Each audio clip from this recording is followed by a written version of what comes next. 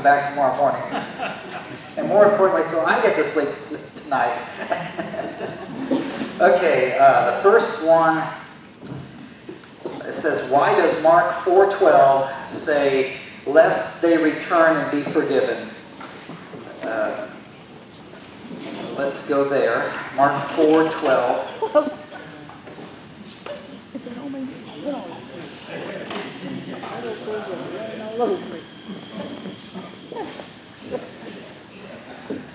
Mark 4 is the parable of the sower, the first part of it there. It's the first recorded parable of Jesus. And they ask the question, and the second question I've got here is related to it.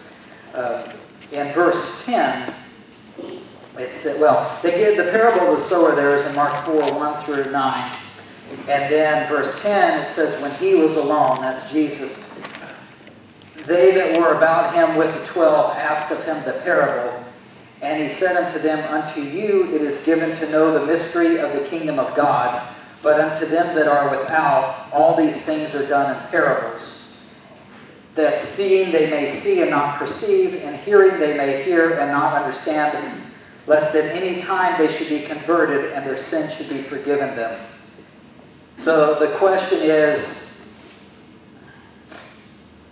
why does it say, lest they return and be forgiven, in light of 2 Peter 3:9, which says that God is not willing for any to perish, but for all to come to repentance? So I guess the idea is, if God wants all to come to repentance, why would Mark 4:12 say, I'm going to teach in parables so they don't understand it? Because if they understand, they may see, and they may be converted, and their sins should be forgiven them. The person who asked the question says, possibly the answer is John 12:40. Let's go there. I like it when the question is already partially answered for me. That makes it easier on me. Because I agree with that. I think that is, in John 12:40, it's quoting Isaiah. Isaiah gives a prophecy of the generation that Jesus comes to, and basically Jesus is saying to the people in John 12 that prophecy from Isaiah, which is from Isaiah 6:9-10, that is fulfilled in the generation where Jesus is at. So John 12, if you start in verse 37, but though he had done so many miracles before them, yet they believed not on him. That's key to understand that in answering the question, why would he say, if he spoke in plain terms, they may return and be forgiven? First, to understand that they believe not on him. Over in John 1, when John gives a summary of Jesus, it says in verse 11 that he came unto his own, and his own received him not. So Jesus was sent to the lost sheep of the house of Israel. He was a minister of the circumcision to confirm the promises made unto the fathers. He came unto them. He did everything he was supposed to do. And John 12:37 says they believed not on him. And as a result of that, verse 38, that the saying of Isaiah the prophet might be fulfilled, which he spoke, Lord, who hath believed our report? And to whom hath the arm of the Lord been revealed? And then verse 39 says, therefore they could not believe, because that Isaiah said again, he hath blinded their eyes and hardened their heart, that they should not see with their eyes, nor understand with their heart, and be converted, and I should heal them. So I think your answer is there. It's a lot like when Moses goes to Pharaoh in Egypt. There are those 10 plagues, and it will say in there, the first plague comes, and Pharaoh says, okay, well, he doesn't say right away, but eventually he says, I'll let Israel go, and then it'll say, he hardened his heart, and that he wouldn't let them go. God sends another plague. Pharaoh hardens his heart. He won't let them go. Then you'll see, it'll say God hardened his heart. So you have Pharaoh hardens his heart and says, I'm not going to follow what the God of Israel has told me to do through Moses. I will not let Israel go. And then God sort of helps him down that path because he's made that choice already. That's what you have here. When you've got John 12:37, that they believed not on him. And so it fulfills this thing, Lord, who hath believed our report? But then you're told, therefore they could not believe on him because he blinded their eyes, hardened their heart. It's they made the free will decision not to believe the gospel that was presented to them. You go back, for example, look at Matthew 3. At the beginning of John the Baptist's ministry,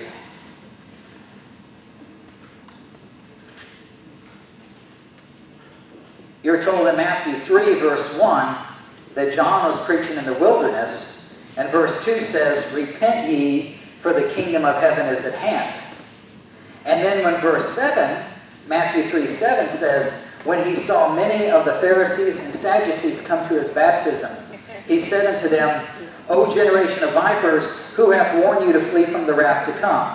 Bring forth therefore fruits meet for repentance. John doesn't say, oh, well, God's going to harden your heart. He doesn't want you to believe, so get out of here. It's the beginning of his ministry. Now, he knows their hearts is that they did not bring forth fruit meet for repentance. They came in an attitude of unbelief. They shut the guy down. That's what they did. But they still have the opportunity. He said, bring forth fruit meets for repentance. He said, you have a chance. I know you don't believe, but you can still believe right now. Repent, for the kingdom of heaven is at hand, and you can still be saved. So the opportunity was there. But by the time you get to the parable phase, that starts in Matthew 13. In Matthew 12, they've told Jesus had cast out a devil, and the religious leaders said he did it by the power of devils, by the prince of devils, Beelzebub. So because they have already hardened their hearts against God, like Pharaoh did, then God hardens their heart further, as the John 12:40 passage says. They've already hardened their heart against God. When you think of the things of God, I mean, this is powerful stuff. The Word of God is quick and powerful, sharper than any two-edged sword. It's something that God doesn't want in the wrong hands, because it can do damage to God's plan. Let me give you an example of that so you can see what I mean. Look over in 2 Chronicles 33. 2 Chronicles 33 is talking about Manasseh. He was the king, son of Hezekiah. And Manasseh was king over Israel for 55 years, over Judah. And he did a lot of damage. Hezekiah did a lot of great reforms, started the Passover, tore down the high places that people were worshiping. That wasn't done by many people before him. He turned the people back to God, and Manasseh went the other way. 2 Chronicles 33, there's a lot of verses here. You can see all the evil he did. Verse 4, he built altars in the house of the Lord to other gods. Verse 5, he built altars for all the host of heaven in the two courts of the house of the Lord. He caused his children to pass through the fire in the valley of the son of Hinnom. He observed times, used enchantments, used witchcraft, dealt with a familiar spirit, with wizards. He wrought much evil in the sight of the Lord to provoke him to anger. He set a carved image, the idol which he had made in the house of God. That's what the Antichrist is going to do, set up an image, the image to the beast, in the temple of God. He does all this great harm. Now look at the end of his life. At the end of his life, in verse 15, he took away the strange gods and the idol out of the house of the Lord, and all the altars that he had built in the mount of the house of the Lord and in Jerusalem, and cast them out of the city. He repaired the altar of the Lord, sacrificed thereon peace offerings and thank offerings, and commanded Judah to serve the Lord God of Israel. Nevertheless, the people did sacrifice still in the high places, so they're still serving other gods. But notice, yet unto the Lord their God only. What they've done is they've taken a pagan system of Baal worship and Ashtaroth worship, bowing down to the Queen of Heaven and having their children pass through the fire, through the molten hot gods. But they're doing it in the name of the Lord their God. They're blaspheming God's name because they're saying they're of God, but they're mixing it with paganism. So, in my opinion, I believe that the reason God hardened Pharaoh's heart, the reason God hardens the heart of the religious leaders in Jesus' day to where they cannot believe. The reason God gives the Gentiles over to a reprobate mind at the Tower of Babel, I think things like that show that when they've gotten to the point that if they did turn back to God, they would do it in the context of their religion or their paganism and would just make things worse. They'd end up blaspheming God's name. So, again, that's my opinion on why God does that. He gives man the opportunity. He's not willing that any should perish, but that all should come to repentance. So He gives all the opportunity to be saved. But when it gets to some point, they can end up doing harm for God's kingdom, blaspheming His name. And only God knows that when He says, I'm giving them over to a reprobate mind, or I'm hardening their heart. So, that was that question. The next question is related to it. Why did Jesus teach in parables? If you go over to Matthew 13. So on the one hand, He hardened the hearts of the unbelievers so they wouldn't believe because they would do the damage, because they've already gotten to the point that God gives them over to a reprobate mind. And I'm not God, so I don't know how, well, when did they get to that point? How did they get to that? I'm not sure. But I think Manasseh is a good example. I think you have a combination. Interesting about Manasseh is you've got them worshiping pagan gods in the name of the Lord their God. And then when you get to Matthew, Mark, Luke, and John, you don't see them bowing down to Baal or Ashtaroth or any of those things. But yet it's paganism in that the religion of Judaism.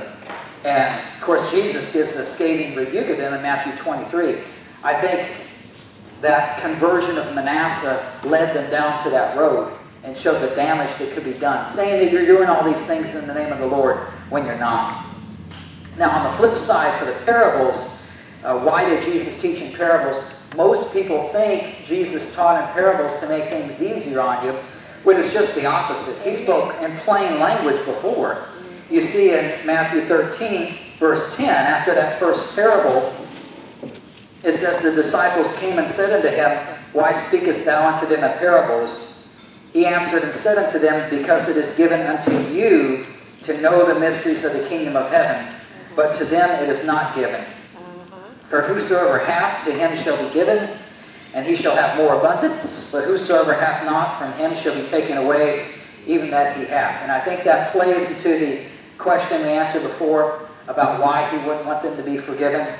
Is the Word of God is a powerful thing. We don't want it in the wrong hands. That's why when you come to Scripture, no matter how much someone knows the Bible and has answers for anyone's objections, if that person has made up their mind against believing God's Word, they will never be convinced.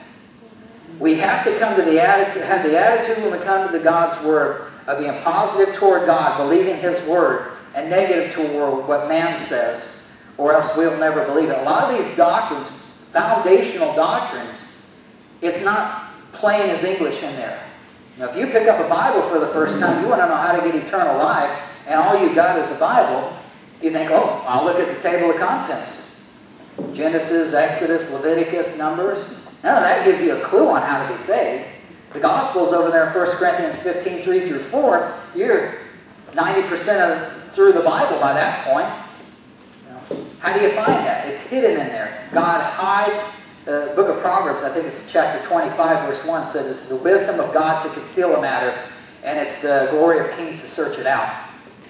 So the reason Jesus spoke to them in parables is Hebrews 11:6. God is a rewarder of those who diligently seek Him. He's not going to make it like a textbook where you say, oh, where's the definition of salvation? Where's the definition of baptism? Where's the definition of life in Christ? You got jewels hidden all over the Bible in different places. That's why we have to cross-reference, because God only rewards those who diligently seek Him, those who truly believe Him.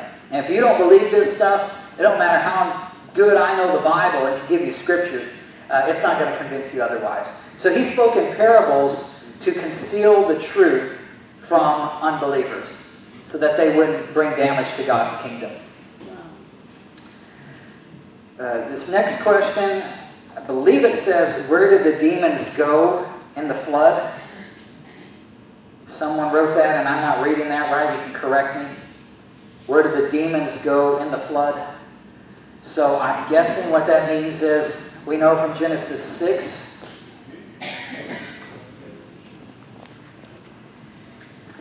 what that's talking about is in Genesis 6 at the flood.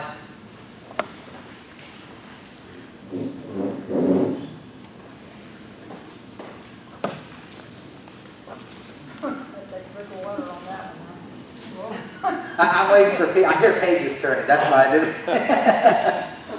In Genesis 6:2, it says, the sons of God saw the daughters of men that they were fair. That sons of God is just another reference to angels, in this case fallen angels. The book of Job chapter 1 or chapter 2, you've got Satan and the sons of God coming with him to report to God.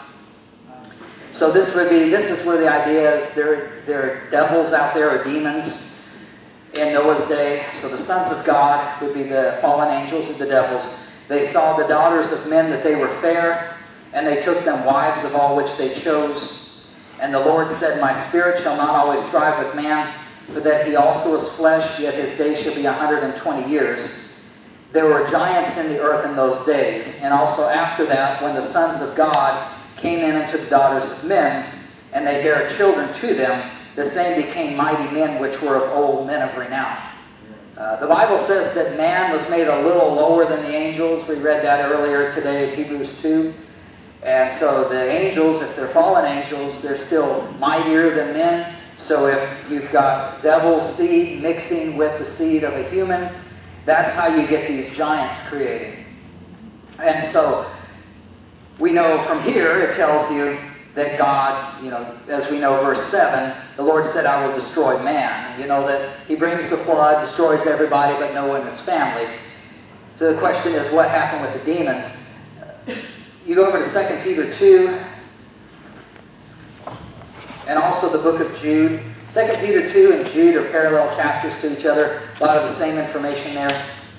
And that tells you, even though they were devils, they're fallen angels, they rebelled against God, they were still under God's authority. He is still the possessor of heaven and earth. God can stop the devils or Satan or anybody from doing things. And that's why in Job, it's Satan has to go to Job, and he basically has to get permission from God to afflict Job. And when God does say, you can afflict him, then he puts limits on it. He said, well, don't kill him. You can persecute him, but you can't kill him. So God put limits, and apparently these devils had went beyond that limit, where they mixed with human seed to create these giants. And God ends up punishing them as a result. 2 Peter 2 verse 4 says, For if God spare not the angels that sin, but cast them down to hell, and delivered them into chains of darkness to be reserved unto judgment. And you know I believe that's a reference to Genesis 6, because the next verse is a reference to Noah's day. It continues that sentence. It says, and spared not the old world, but saved Noah the eighth person, a preacher of righteousness, bringing in the flood upon the world of the ungodly. So you've got that verse there. Then also in the book of Jude and verse 6. Jude verse 6 says, the angels which kept not their first estate, but left their own habitation, he hath reserved in everlasting chains under darkness unto the judgment of the great day. So the answer to the question, I believe, of where did the demons go in the flood, I believe they were taken by God, put in everlasting chains under darkness, reserved unto the judgment of the great day. And I don't know what God's going to do. I mean, they're already going to hell, suffer there forever, but apparently there are degrees of punishment in hell, so they evidently would get a worse punishment in hell as a result of this sin. Okay. Next question. Might the serpent in Genesis be something other than a serpent? Also the apple, could it be something else? Okay, first off, with the serpent, I believe it's talking spiritually there. There's a verse, I believe it's in the book of Luke, where they're talking about, I think it's Jesus is talking about Herod. And he says, you go tell that fox this and that. Well, Herod isn't a literal fox. He's a human being. It was just his character was like a fox. The book of Genesis in chapter 3, and we covered this morning, said that the serpent was more subtle than any beast of the field. I don't think it's a literal beast. I think that's just a description of the character. You were in Jude, if you still have that, look in, for example, in Jude, there is a warning against those who are infiltrating the believing remnant of Israel, trying to lead them astray into the Antichrist religion. And it says, for example, in verse 12, it says, these are spots in your feast of charity when they feast with you, feeding themselves without fear. Clouds they are without water. They're not literal clouds. Carried about of winds. Trees whose fruit wither. They're not literal trees. Without fruit, twice dead, plucked up by the roots. Raging waves of the sea. They're not literal waves. You go back to verse 10. Jude verse 10 says, these speak evil of those things which they know not, but what they know naturally as brute beasts, and those things they corrupt themselves. Yet they're not literal beasts, but what a brute beast does is all it does is it just operates by instinct. It doesn't make the choice of, I'm going to take the moral high ground here and not do that bad thing, or I'm going to have compassion on this person and do something good. The beast just does its instinct. And man has an instinct based upon his sin nature to sin. All that is in the world, 1 John 2:16 says, it's the lust of the flesh, lust of the eyes, and the pride of life. If I get rid of my conscience, don't listen to it, don't listen to God and His Word, and all I do is follow my old sin nature, and I'm going to do lust of the flesh, lust of the eyes, and pride of life. All I'm doing is following the instinct of my sin nature. And here they're called brute beasts. What they know naturally, that's their sin nature, they know that naturally as brute beasts. They're not literal beasts. They're human beings because they're eating at their spots of charity there. Their spots in their feast of charity. But in character, spiritually speaking, God calls them beasts because they only follow the lust of their flesh. They don't say, I believe God and His Word, I believe the gospel, I'm going to be water baptized. You know, they don't go down that road. They're just in unbelief, following their own lusts. And so He calls them a beast. So I think the serpent in Genesis 3, that's that old serpent, the devil, Satan. I believe he is what he is. He was created in Ezekiel 28 as a cherub that covered the throne of God. So he is, in appearance, that's what he would look like, a cherub. He is today, 2 Corinthians 11 says he's transformed himself into an angel of light. So he doesn't like who he is. He transforms himself from a cherub to an angel. It was interesting earlier, Richard mentioned about people who are born a certain gender, but they have in their mind who they want to be. I think Satan is your first transgender. He's made as a cherub, but he wants to be an angel of light. Very good. What does that tell you? Anyway, no, not a literal serpent, just spiritually. And the apple, could it be something else? I don't want to be here all day, but I'll tell you, if you look at Judges 9, let me get the... I'll just give you a summary of what it says, and you can read it on your own. But basically, Judges 9, verse 7, down to verse 16. There are 4 trees described there. There's an olive tree in verse 9, a fig tree in verse 10, a vine tree in verse 12, and a bramble in verse 14. In the garden, there are 4 trees. The tree of life, I believe, is the olive tree, type of the Holy Ghost, life in God there. The fig tree, Adam sewed fig leaves together to hide his sin. That would be a type of religion.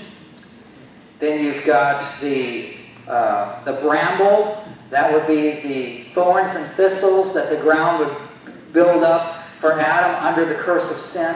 He'd have to work by the sweat of his brow. So that the thorns and thistles there would be a type of the bramble, the curse of sin. And then that leaves one tree here. That would be the vine tree.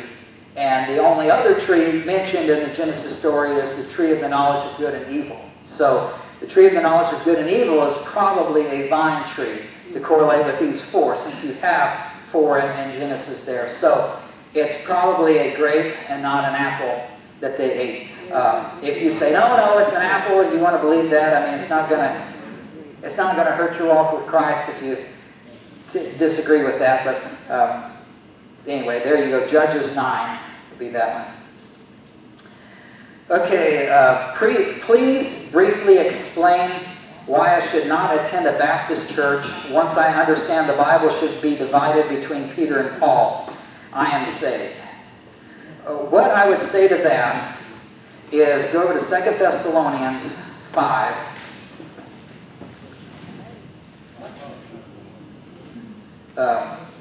First Thessalonians 5 is what I want to say. Thanks.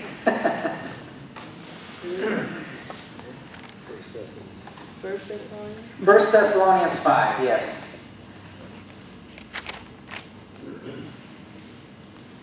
You got a lot of short verses, and I loved it as a kid. I went to a Baptist church, actually, and I had to memorize verses, and I like this because it was real impressive. I could rattle off 9 verses, and I didn't have any words in it. The reason for this is because it's basically summary statements of doctrine that they should already know from the rest of Paul's epistles.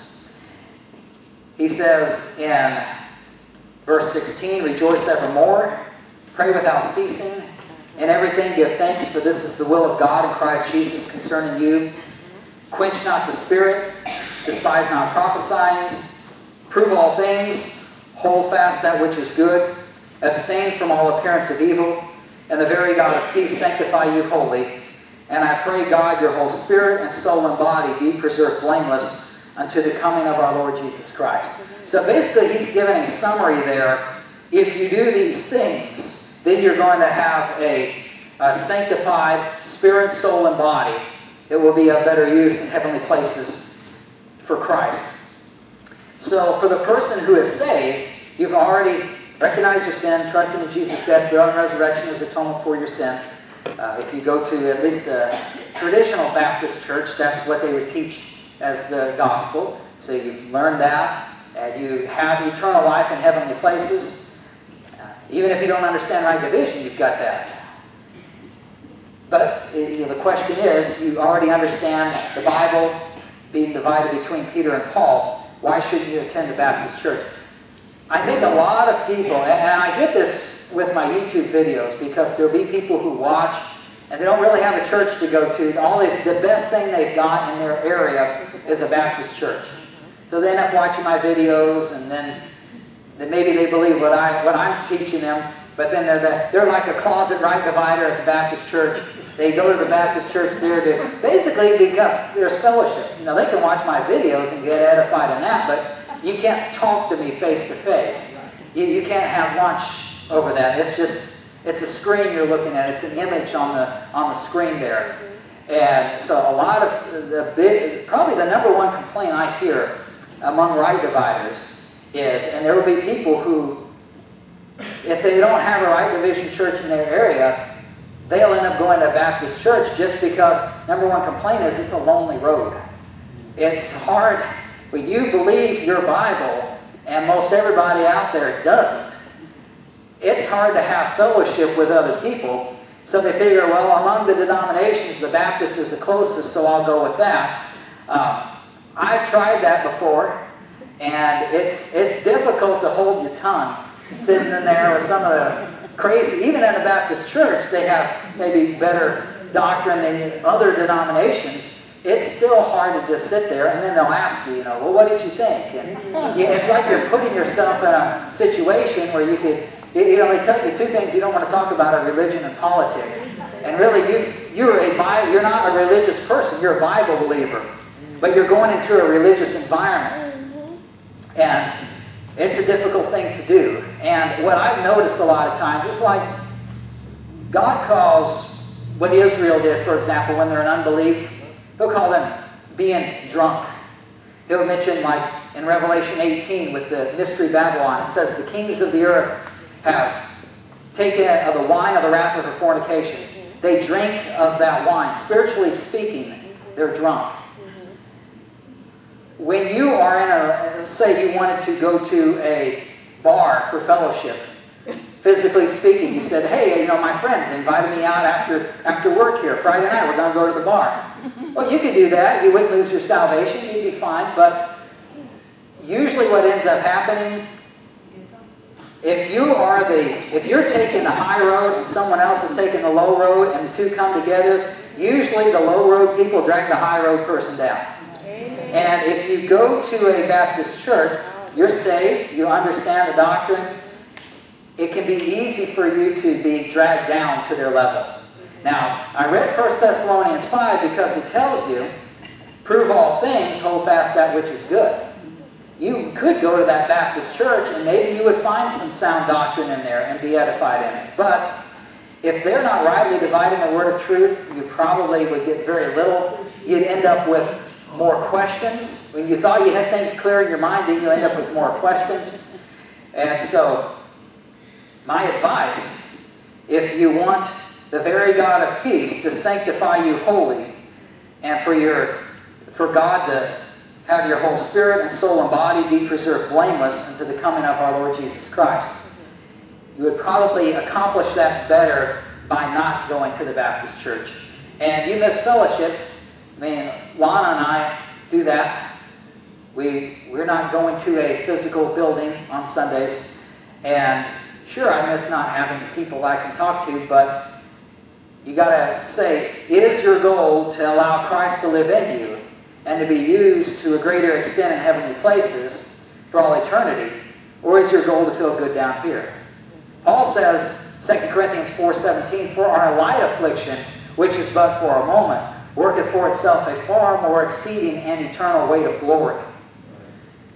That light affliction, Paul was shipwrecked a couple times, he's beaten with rods 4 times, stoned, left for dead, and he calls it light affliction. Your light affliction may be just being lonely, exactly. You don't have friends who believe this. You can't get together at a Bible study, which, by the way, if the Bible studies that I've attended, where you get together in a house or a restaurant or something, they're not Bible studies. All they are gossip sessions. And they say, well, oh yeah, let's pray for so-and-so. They got cancer. Let's pray for this person. And then they go back and they tell their family, did you know that this person had cancer? Did you know that this person did that? What kind of edification are you going to get there? So, in grace, we don't have a rule. Thou shalt not go to the Baptist church. That's not a rule. You don't have that. Our choices are between, usually it's not the good and the bad, but the more mature you get in the doctrine, it's what's the best thing for me to do. And according to what I read in Scripture, the best thing would be not to associate with a church that does not have at least the basic foundational sound doctrine of life in Christ, clear gospel, right division.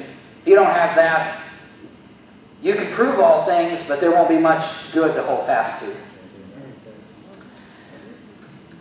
to. Okay, next question. I'll go to this one that's related. Can you explain what our roles in heaven will be? What will be our purpose there? It's really hard to answer that.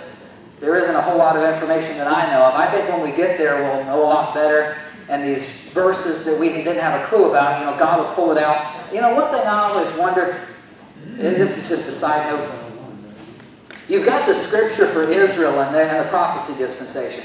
You've got the Scripture for us today, Romans through Philemon and the mystery dispensation. What Scripture is there for dispensation of the fullness of times? Ephesians 1:10. You might say, well, it's a continuation of what we've got in Paul's epistles. Maybe that's true, but, you know, First Chronicles, the first 10 chapters is just a bunch of names.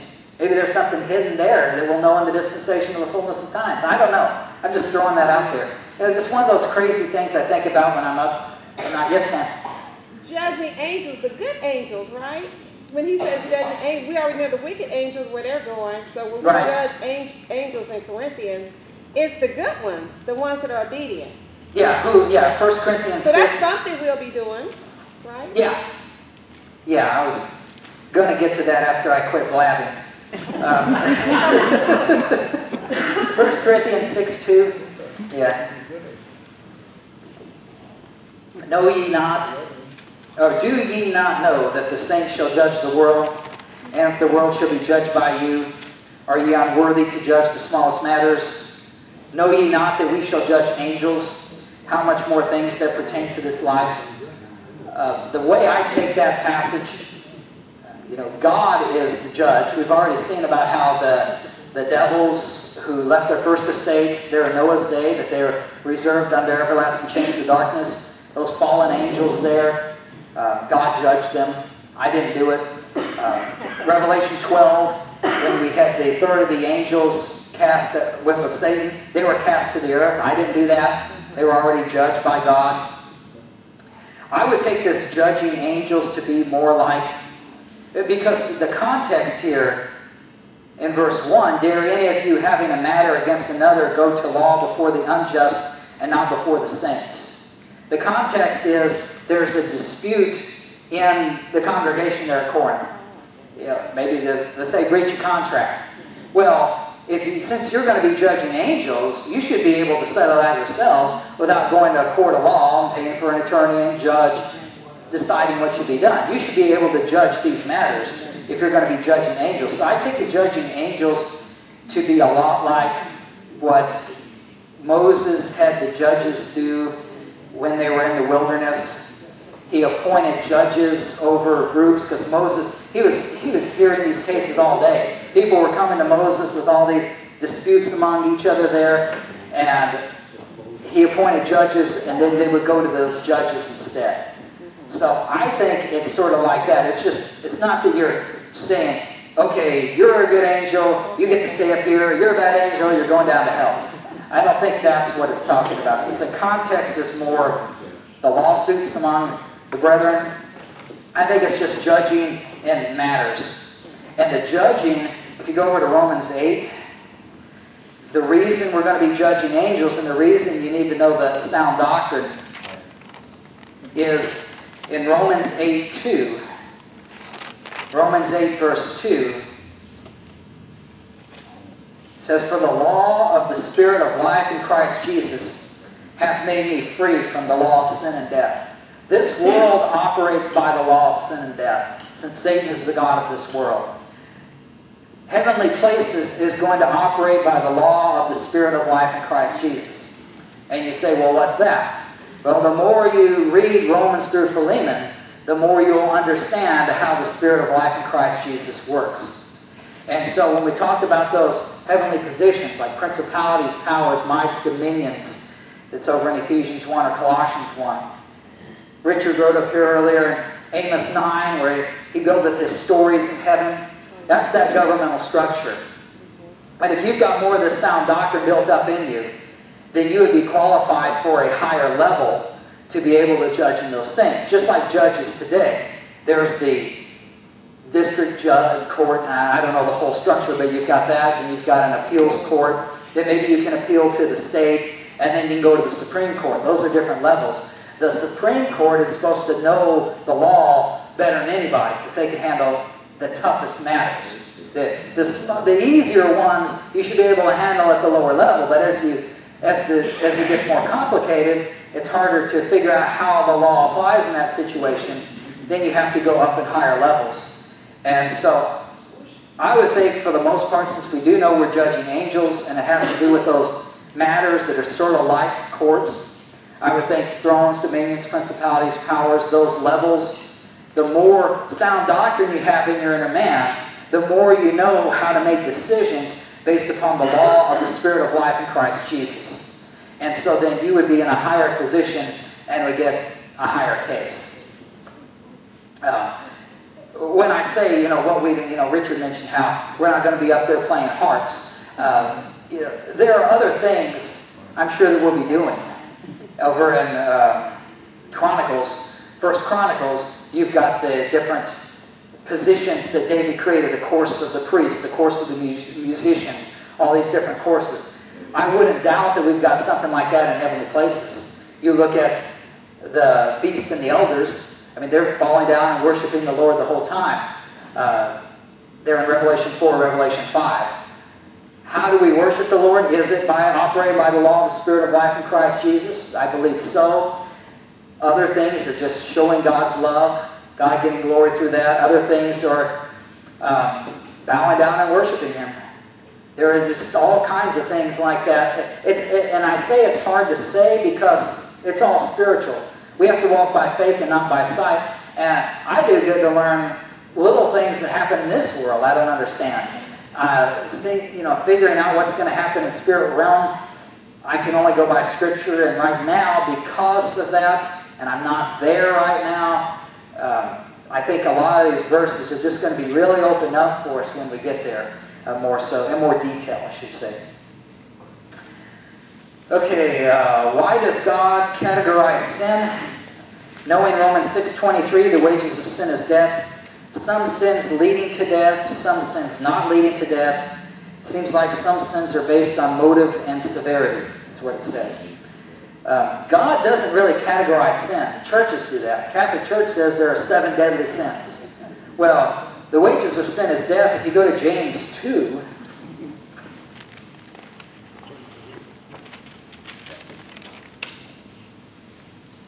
James 2, God really puts all the sin at the same level.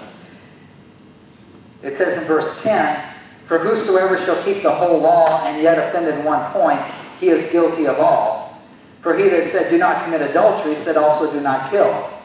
Now if thou commit no adultery, yet if thou kill, thou art become a transgressor of the whole law." Now we in our minds think, well, killing somebody is worse than a lie. Well, in God's eyes, spiritually speaking, you are a sinner and deserving of hell if all you do is lie, and the other person is all they do is kill people. Either way, it's the same. Now, having said that, there are certain sins that have a greater consequence. Sin is really in the heart. Jesus said in Mark chapter 7, the evilness proceeds out of the man's heart, and that's what defiles the man, not what comes into him. And so, in God's eyes, you sin at that point, in your heart. But when you put it into action, then there are going to be natural consequences as a result.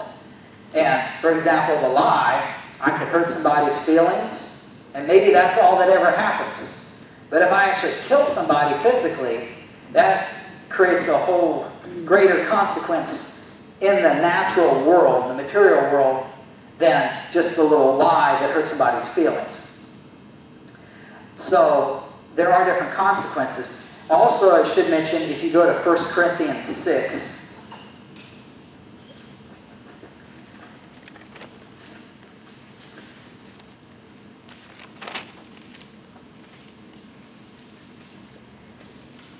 if you do want to say that God categorizes sin, I think this is your best argument for a sin. He says here basically that fornication, which would be any sexual sin, is, in a sense, it's worse than any other sin that could be done, because it says there in verse 18, 1 Corinthians 6:18, "Flee fornication.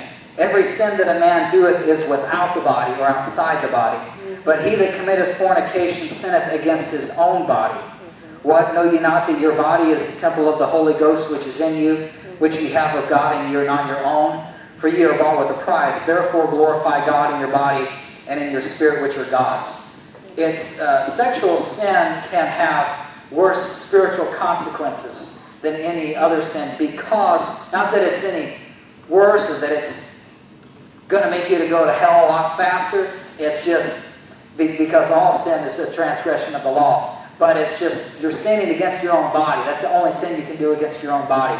It's interesting in Romans 1 when you see the downward spiral of sin, where they became vain in their imaginations, and then they get to the reprobate mind.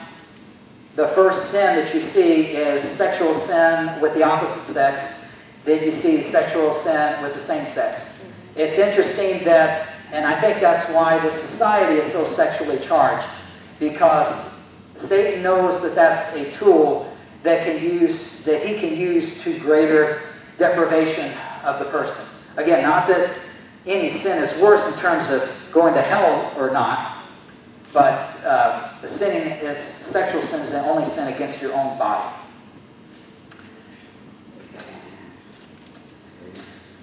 Okay, next question. Hebrews 6, 4 through 6. Let's go over there.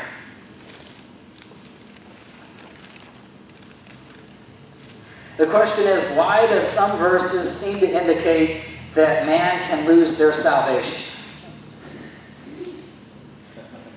Hebrews 6, 4. For it is impossible for those who were once enlightened and have tasted of the heavenly gift and were made partakers of the Holy Ghost and have tasted the good word of God and the powers of the world to come, if they shall fall away, to renew them again unto repentance, seeing they crucified to themselves the Son of God afresh and put him to an open shame. The reason some verses seem to indicate that man can lose their salvation is because that's true. In Israel's program during the last half of the tribulation period, they can lose their salvation. That's what it says. In Acts 2:38 it says, repent and be baptized for the remission of sins, and you shall receive the gift of the Holy Ghost. So for Israel at that hand phase of the kingdom, the only way they receive the Holy Ghost is if they've believed the gospel of the kingdom, repent and be baptized.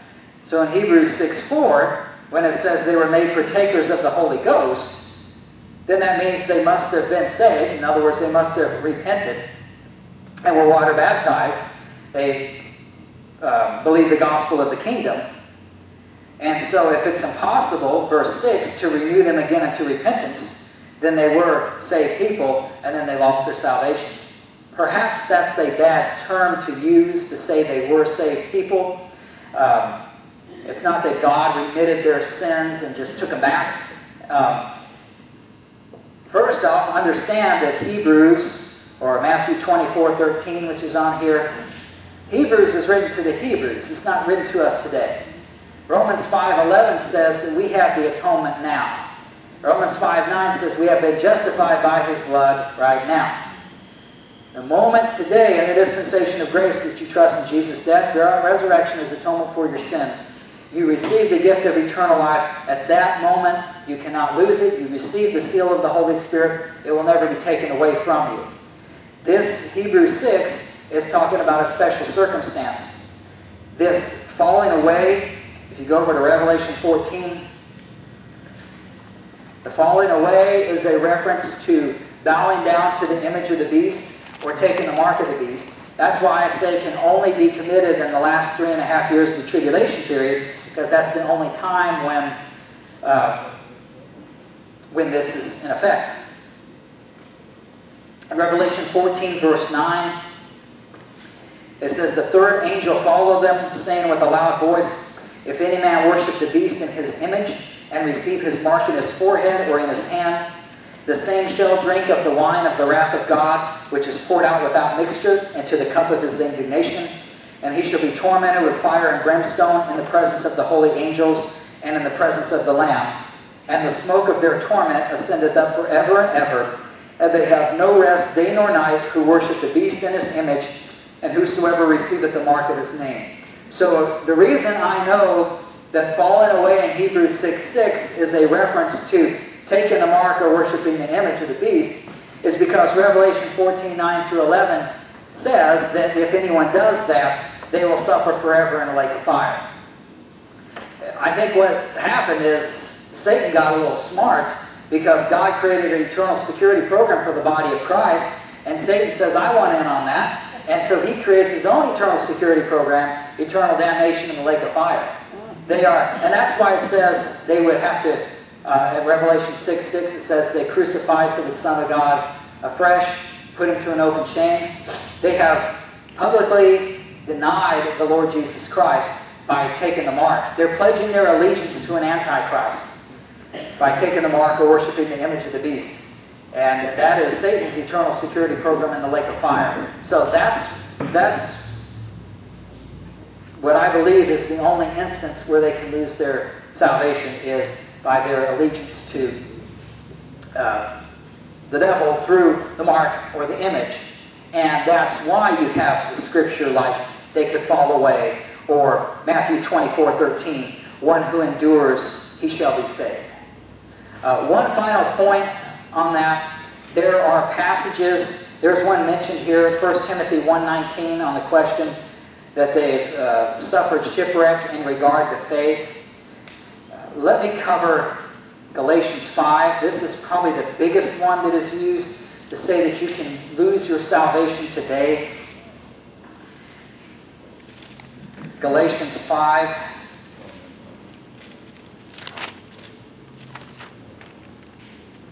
Verse 1. Stand fast, therefore, in the liberty wherewith Christ hath made us free, and be not entangled again with the yoke of bondage. Behold, I, Paul, say unto you, that if you be circumcised, Christ shall profit you nothing.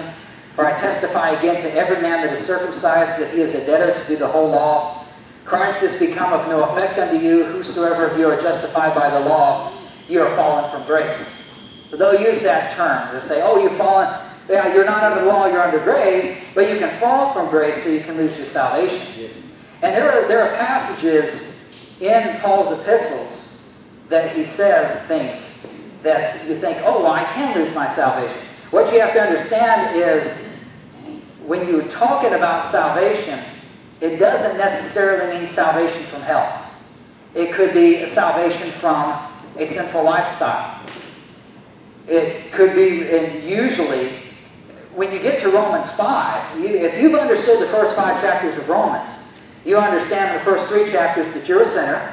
You've understood that Christ died for your sins. He is the fully satisfying sacrifice for your sins. You've understood to trust in Him and that you are justified by faith without works. And in chapter 5, you understand that you've now received the atonement and you've now been justified by His blood.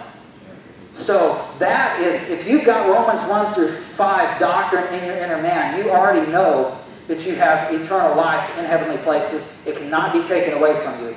And Paul, from that point on, builds upon that knowledge. And when he uses terms like this in Galatians, he's not saying if they fell from grace that they have lost their salvation. What he's saying is, you had liberty, verse 1 says, you had liberty in Christ. You are under that law of the Spirit of life in Christ Jesus. But then, someone came along and you believed in verse 2 that you need to be circumcised. You're not under the law, you're under grace. But now you've decided in your own flesh to put yourself back under a law that you don't have to do. So if you put yourself under the law, verse 3, I testify again to every man that is circumcised, that he is a debtor to do the whole law. Christ has become of no effect unto you. It doesn't mean that Christ's blood does not atone for your sins. You've already learned the doctrine of eternal security from the first 5 chapters in Romans. God's word is true. So you've learned that from the first 5 chapters. So when you get to whenever you get to a verse in Paul's epistles that appears to say that you lose your salvation, you need to be positive toward God and negative toward man. And say, I know that can't be what it means. I don't know what it means yet, but I know it can't be saying I could lose my eternal life, my salvation, because I'm trusting in the truth that God revealed to me in the first 5 chapters of Romans. And so, even if you don't understand it, it's okay. We don't all understand it, and we're not going to all understand it. That's what we're going to spend eternity in heavenly places for. Keep learning the doctrine. And basically what he's saying here, you were under the law before you were saved. It was your schoolmaster to bring you to Christ. Now that you're justified by faith, God takes you from being under the law, He puts you under grace. And then you, in your flesh, decided to go back to the law. Well, then you've fallen from that grace position. Not losing your salvation, but you're not allowing the grace of God to work in you. You are trying to live like you did before you were saved. The law taught you that you can't serve God because in your flesh dwells no good thing. You learn that lesson, you believe the gospel, and then some religious person came along and got you to go back to the law. So you don't lose your salvation. So whenever you come across a verse in Paul's epistles that appears to say that you lose your salvation, tell yourself, I know God's word in Romans 1 through 5 that I'm eternally secure in Christ, I'm still with the Holy Spirit, I've got the atonement now. That verse can't possibly mean that. And then read the context and try to figure it out. And if you don't figure it out, that's okay. At least you know that it's not saying you can lose your salvation. Yes, sir? I've heard where they said you don't lose your salvation, but you can walk away from your salvation. Okay, you've heard that you lose your salvation, No. but you don't lose your salvation, but you can walk away. You can walk away from your salvation. Go to 2 Timothy 2. I think this is the clearest verse to me that shows your salvation is secure. That's what they say about Demas. When they said, Demas had forsaken me. Yeah, Demas hath forsaken me, loving the present world. Yeah, right. He walked away from his salvation. That's what I've heard. Right. No, I understand. I grew up in a church that taught you do a sin, you lose your salvation, you got to get saved. So I understand that perspective. That's why I say they need to go back to Romans 1 through 5 and believe what that says. Look at Colossians 3 and 2 Timothy 2. As we could spend several hours going through every single verse and trying to show it, but this is the bottom line, is in Colossians 3, verse 3, it says, ye are dead, and your life is hid with Christ in God. So if I can't choose to walk away from my salvation, because I'm dead. A dead person can't walk. I am, but I have life. My life is hid with Christ in God. Galatians 2:20 says Christ is, the next verse says, when Christ, who is our life, shall appear. So, you have a transformation, a change in identity once you are saved. Once you believe the gospel, you are taken out from being an Adam, and you are placed into Christ. And you are dead. So if someone says, well, Demas hath forsaken me, loving the present world. Okay, he's not allowing Christ to live in him. But he couldn't lose his salvation because he's dead. A dead man can't take himself out of something. And the 2 Timothy 2, I think, shows that as well. Verse 13. Because your salvation is dependent not on your works, but it's upon belief. Belief. You recognize you're a sinner. You believe that Jesus died, was buried, and rose again as atonement for your sin. God gives you the gift of eternal life. And so the worst thing you could do in terms of spiritually speaking after you're saved is not to go be a mass murderer, because God's forgiven those sins. It's just to stop believing. To say, yeah, I believed that gospel back then, but I've gotten new life from my friend at this church, and he's shown me differently, and so I believe that I could work my way to heaven. I don't need Christ's sacrifice. Unbelief is the worst. Wait a minute, just a minute. In verse 13, 2 Timothy 2:13, it says, if we believe not. These are people who have already believed the gospel. And he says, if we believe not, yet he, that's Christ, abideth faithful, he cannot deny himself. Because your life is hid with Christ in God and you are dead. Even if you choose to just walk away and say this Bible stuff is a bunch of malarkey, I don't believe Jesus Christ ever lived, I don't believe any of that stuff, I've changed my mind, I've decided not to believe, it's too late. I got to go to heaven anyway because my life is hid with Christ in God and Christ abides faithful. God cannot deny Christ's salvation because he earned it. And I am in Christ, so he can't deny me salvation. He would have to send, God would have to send Christ to hell in order to send me to hell once my life is hid with Christ. It wouldn't be hell anymore. Yeah, it wouldn't be hell anymore. Yes, you had a question first, I'll get to yours, Lynn, after that. No, that's just a carnal saint. That's just somebody who's carnal. They don't want to be spiritual, and they don't care about the, God rewarding us by being faithful. They just want to be carnal. I just want to have fun. I just want to just live so my like I was life. saying, that's Yeah, flesh. they're just carnal. That's your flesh, the lust of your flesh is going on. Yeah. Getting Yeah. who you are, you're stepping out of It's a who you are carnal in Christ and thinking That's the lust of the flesh. I'm going to do that. If Right. you're God's child and you have the Holy Spirit within you, you'll get that check. Yeah. Yeah, a lot of the issue when you come across people who say you have to do works or you have to avoid sin or whatever to maintain your salvation, when you tell them eternal security, they'll tell you, but God didn't save you. He saved you from that life you were living, and He wants to live a new life in Christ. And that's true. God does want you to allow Christ to live in Him, to get the sound doctrine in the inner man, to allow God's love to come through you. That's absolutely true. But that's a separate issue from your salvation. Definitely. Yeah, and that's what they don't get. Yeah. Again, it's like I said this morning, I think it was, or maybe in the question and answer. If you don't want to believe, you're not going to believe. You can believe whatever you want to believe, and you can use Scripture to support that, taking it out of context and twisting it around to believe whatever you want. And I can tell you from the comments I get on YouTube, there's at least 100 verses out there that can be used to say you can lose your salvation.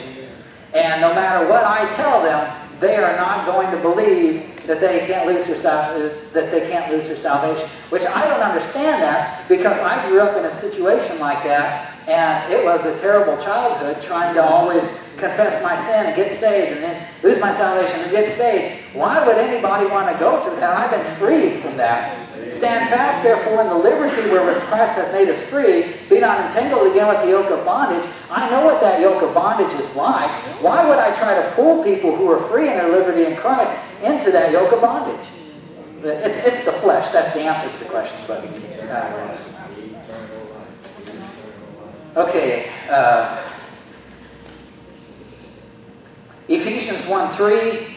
What are the spiritual blessings? Do we have access to them now? The spiritual blessings, a lot of that, it's short answer, Colossians 2. I got to say short answers because I've been up here an hour. Colossians 2.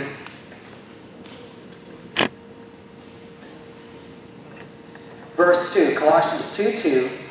That their hearts might be comforted, being knit together in love, and unto all riches of the full assurance of understanding, to the acknowledgement of the mystery of God and of the Father and of Christ, in whom are hid all the treasures of wisdom and knowledge. Your short answer to what your spiritual blessings are is the mystery of Christ, the treasures of wisdom and knowledge. We think of treasures as money. You know, the more money I have in my pocket, the richer I am. Spiritually speaking, you know, a green bill that says Federal Reserve won't do me a bit of good in heaven. It is the true treasures, spiritual treasures, are the wisdom and knowledge that are hid in Christ. And those, and if you look at Ephesians 2,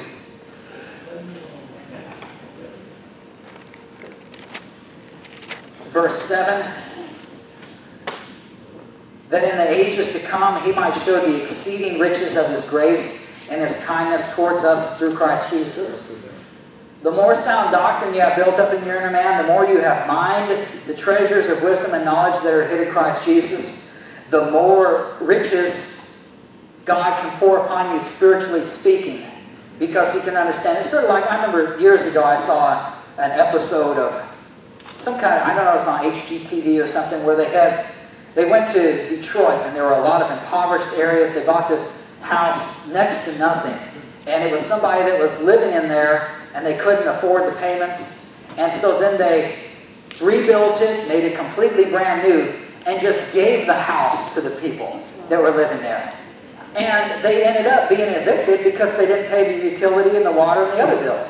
They don't have a mortgage. I mean, that's exceeding riches of grace, that you would give a stranger a fully paid for house. I wish somebody would do that to me. But they couldn't appreciate it. They didn't have the financial wherewithal, I guess, the wisdom, know how to spend their money. Or, you know, I don't know the situation, but the bottom line is, you're given a free house, and you can't even enjoy it, because you don't have the wherewithal to enjoy that. That's what the spiritual blessings are, and that's why the more sound doctrine you have in your inner man, then the more treasures of wisdom and knowledge that you've mined, and the more God can pour His grace upon you in the ages to come. And so I can't really quantify the spiritual blessings more than that. But it just means get that sound doctrine in the inner man and enjoy it in the ages to come. And then the next question is like that, Ephesians 3:8. What are the unsearchable riches of Christ? Ephesians, in the context is the mystery in verse 3. Ephesians 3:3, how that by revelation he made known unto me the mystery, as I wrote afore in few words. And then in verse 8, unto me, who am less than the least of all saints, is this grace given, that I should preach among the Gentiles the unsearchable riches of Christ. I think the word unsearchable is there because it was hidden. He says it was a mystery. It wasn't revealed until given to the Apostle Paul. Folks, the prophets in the Old Testament, we're told over in Peter, it says they wrote down the things, the sufferings that would happen with Christ and the glory that should follow. They wrote that stuff down. And they searched, and they had no idea what the sufferings, how would they be saved? It says over there in Peter, they searched diligently those scriptures that they wrote down themselves. And they couldn't figure out how they would be saved. And Peter says, it was revealed unto them that you're not going to know because you're not far enough along in the progressive revelation stage. It's going to be given to Israel at the at-hand phase of the kingdom to understand how that salvation is accomplished. It's not for the Old Testament people. The same thing with the mystery then.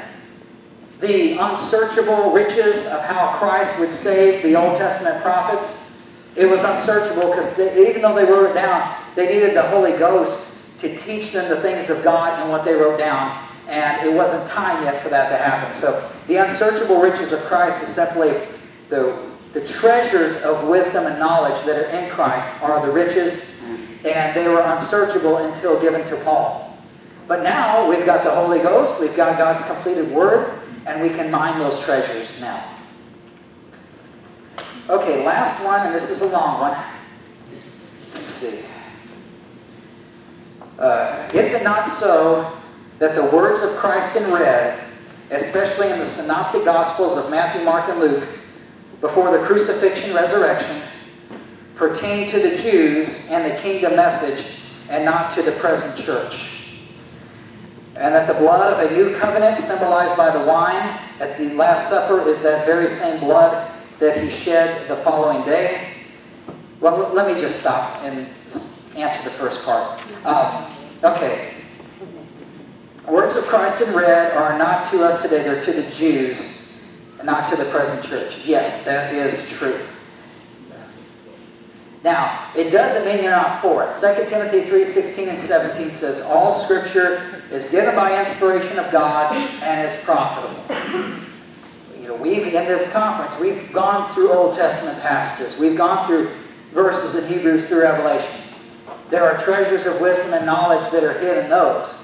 But Paul says in 2 Timothy 2:7, consider what I say, and the Lord give thee understanding in all things. So you have to understand at least basic foundational doctrine from Paul's epistles before you'll understand the other things outside of Paul's epistles. But the other part of Scripture is still profitable. People will accuse right dividers of, well, we only follow Paul's epistles and we throw the rest of the Scriptures out. And it's actually just the opposite.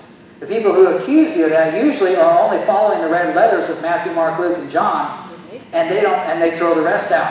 I mean, I can give them explanations of some of these things in Leviticus and why it was there that they wouldn't have a clue on. And it's not that I'm smarter than them, it's just because I've considered what Paul said, and I rightly divide the word of truth. I didn't throw out Leviticus, I understood some of those things. But yet those people who accuse me of throwing out the rest of the Bible outside of Paul's epistles, they've thrown out Paul. They've thrown out Hebrews, well, they still follow Hebrews to Revelation. They've thrown out the Old Testament. So all of it is for you, but it's not all to you, was my point there. And as far as the Synoptic Gospels being to the Jews, pertaining to them only, if you look at Romans 15:8,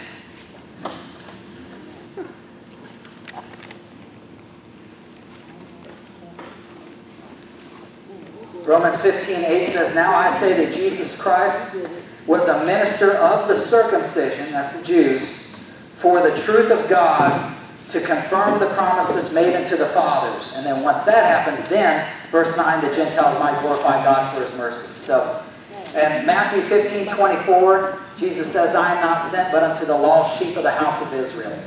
So, the words in red are, Jesus came to Israel. Israel was then to go to the Gentiles, and that was Israel's program. Since Jesus Christ was the minister of the circumcision to confirm the promises made unto the fathers, then yes, Matthew, Mark, Luke, and John was written to Israel for their program, not to us today. But again, you can still get profit from that area. Okay, the next part, the blood of the new covenant, symbolized by the wine at the Last Supper, is that very same blood that he shed the following day. The blood of the Lamb, Israel's rejection, is the same blood of the new covenant church. There may be, I don't know how all that worked, to be honest with you. I know in John 6, Jesus says, if you do not eat my blood and drink eat my flesh and drink my blood, you have no part in me. He said that twice there. So they need to eat his flesh and drink his blood to have part in them. How that works, I can't tell you. It's certainly not. Did you have something? I know. If you read the Gospel of John, it says the Word became flesh. The Word became flesh. To eat his flesh, that means you got to eat his Word. That's good. Yeah, that's what I was going to get at. To eat his flesh, you eat his Word. Yeah, I was going to get to, it's probably some kind of spiritual thing working out there. That's very good. Yeah. But is it the very same blood that he shed the following day? Again, it's interesting about the blood of Christ is that they drank, he had the Passover with them, and he said, this is the blood of the New Testament that's shed for you. If you take that literally, then they did drink that blood of the next day. But if you take it spiritually, then they didn't. You've got a passage like 1 John 5, which will say the blood and the water and the Spirit are witnesses on the earth that Jesus is the Christ. And when Jesus' side was pierced, blood and water came out. The next thing on here is, as man was created from the dust of the earth, Christ shed at the cross his blood onto the dust of the earth to make it available to man to redeem himself. Yeah, that's a good point. There is so much depth and riches in God's Word. Amen. And so much symbolism that you can draw. Again, I can't stand up here and say conclusively what's true, what symbolizes what, but I think that's a good guess. And there's probably that shed blood and exactly everything happened for a reason and for a purpose, and if you're told that it happened, then there's got to be a reason. I mean, God doesn't just put words in here to fill it up to make his Bible a long book. He only puts what is in here necessary, and so if he tells you that the blood fell and hit the dust of the ground, there's a reason he did that, and to me that sounds like a plausible reason. All right. That's it for me. Next. You're up.